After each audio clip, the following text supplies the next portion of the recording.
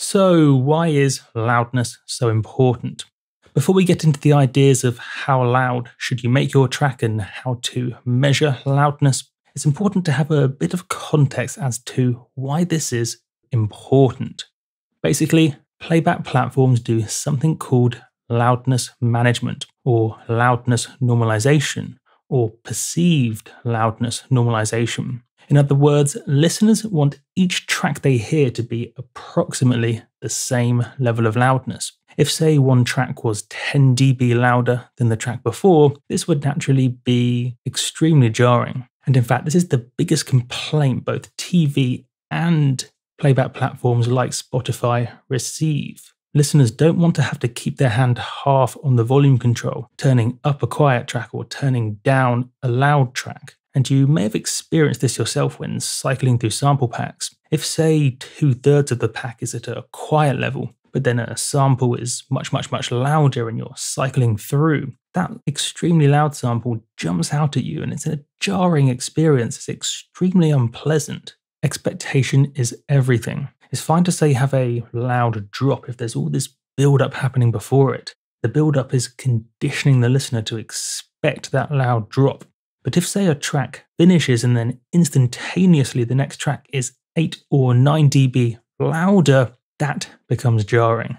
That is unpleasant. And therefore, and this is the important thing, playback platforms loudness normalize. If you have a loud track, the playback platform will quite simply turn it down.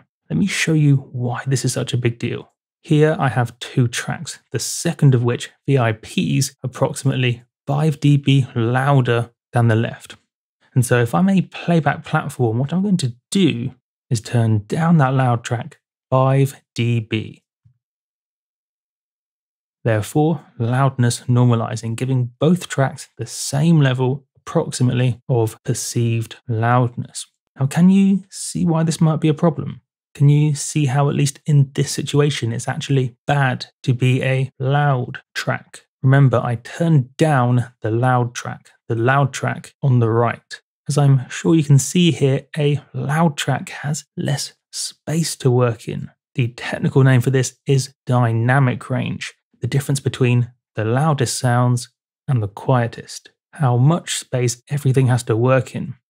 And it's intuitive sense that a smaller dynamic range is quite simply lower quality. Creative differences aside, it will always be lower quality than a high dynamic range. Every major platform does this: Spotify, YouTube, iTunes, and even the ones that don't currently, such as Soundcloud, will do extremely soon. It's only a matter of time. By the time you're watching this, there's a good chance SoundCloud does indeed loudness normalize too. Not to mention DJs do this too, either, say, automatically using auto gain in their DJ software, such as here, or manually using the gain control on whatever device they're using to play back those tracks. It's no different at a club. Listeners want a consistent loudness from track to track.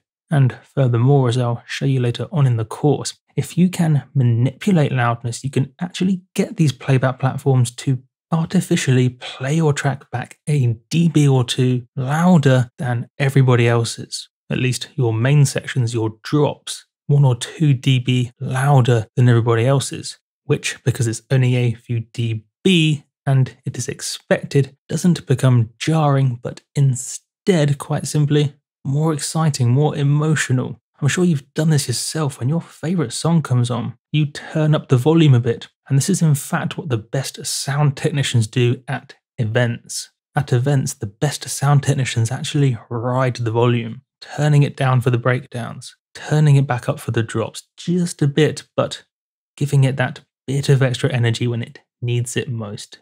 Understand loudness, and you can do this in your own tracks too. Thanks for watching.